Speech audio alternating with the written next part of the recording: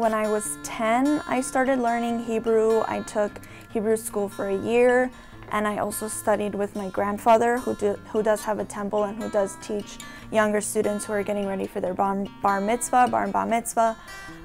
So that's where I did get my studying, but I never learned how to speak. I never learned how to write.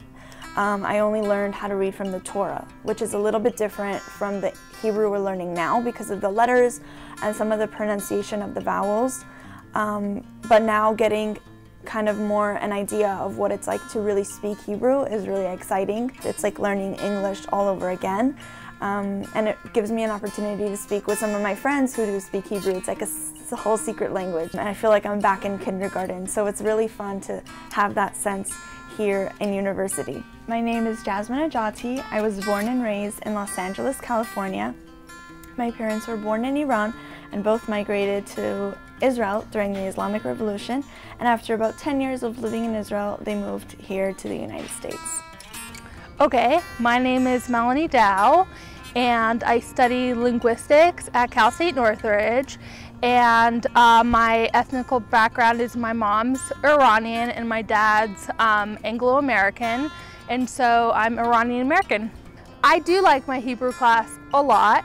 One of the things that I like about Hebrew is how similar it is to Arabic. They're both Semitic languages, and I'd previously taken Arabic last semester, so I feel really prepared going into this class because they're both related to each other, and because of that I'm able to learn Hebrew a little bit faster than someone just being introduced to it for the first time, and I'm enjoying seeing the relationships between Arabic and Hebrew.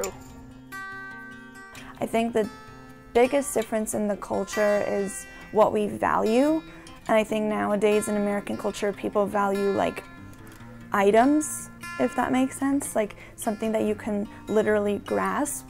But in Judaism, we like to value everything. We like to value every little moment, every second of the day. There's a prayer we say in the morning to say thank you, God, for waking me up and giving me another day.